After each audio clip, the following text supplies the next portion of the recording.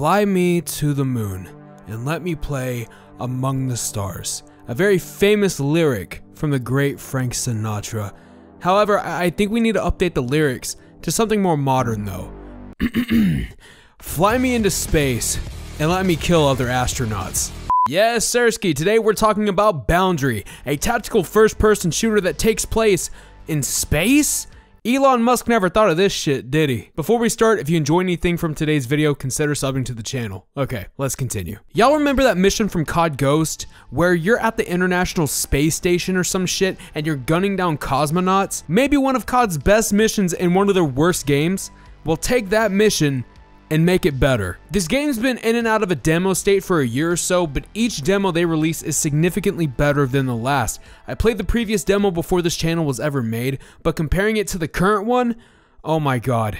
This demo is so much better. The common trend I'm seeing is that they tend to release the demo of this game around major events like the Steam Festival and Steam Next Fest. And I'm going to go on record to say that this is a very smart move of them to do. It always allows them more time to work on the core mechanics of the game, get everything tidied up, and then only worry about receiving feedback and maintaining servers. Speaking of which, things are feeling smoother, more responsive, and the list keeps going. The only thing I hate is that the toggle aim is set by default. Toggle aim is a cardinal sin. I don't care what anyone says. It shouldn't be a thing, it shouldn't be allowed, get rid of it. To say that the game is perfect is pretty ridiculous because the main thing I'm having issues with currently is the occasional stutter, which in a multiplayer setting is not what you want.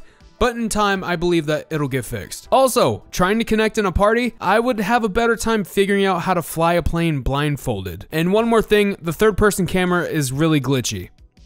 And I do mean really glitchy. Nothing game-breaking though, just really inconvenient. When it comes to the game though, you've got 4 game modes: Domination, Team Deathmatch, Purge, and Invasion. Domination is your normal domination mode. TDM is, well, TDM. Purge is a one-life game mode that feels very fun and intense to play at times. Invasion is the longest game mode that I've experienced so far, with one team trying to cap as many points as possible and the other team trying to score more points than the other team. Just think of Breakpoint from Battlefield and you'll get the gist of it. Now, the gunplay feels really damn good. It feels arcadey, yet tactical.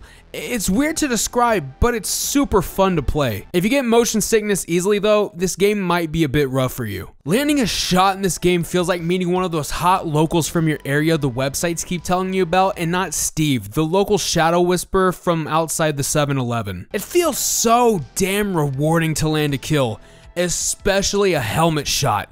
Nothing better than sniping someone and seeing them barrel into the infinite abyss that is space. I'm gonna get better at these damn snipers one day, dude. I'm going to. Sniping in this game is just way too fun. Oh, hey.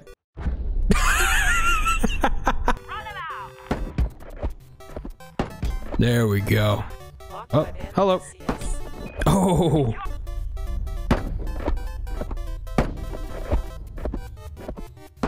Oh my god, dude, that went right past my fucking head. There we go. The minimap is unique in its own special way because it has this aura around your icon that shows how much noise you're making depending on what you're doing. And this is something that we see in any sort of survival game, but rarely in this aspect in a tactical first-person shooter. Now, good news for all of you who are interested and have a PC. The demo is currently out on Steam until the 13th. Download it, go play it. Hopefully I'll see you there, and I'll link it in the description and the pinned comment down below. Unfortunately for everyone else, you won't get to play the demo. However, the game is expected to release this year in 2023 on PC and console. I haven't been able to find much, but in case they haven't mentioned it, I think cross-platform play would be amazing with this title. People like to go up in arms about PC playing with console, but that's why aim assist is a thing. We have the better performance, y'all have the easier time aiming. I think it's a fair trade.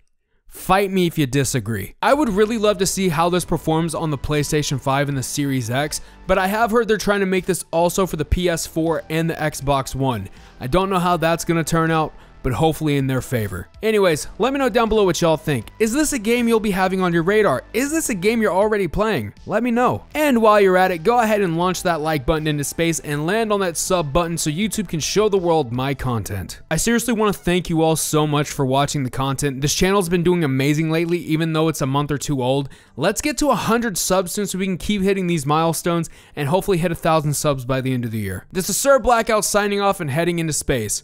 Ayo, Elon Musk, Jeff Bezos, I'll see you bastards on the moon. Later.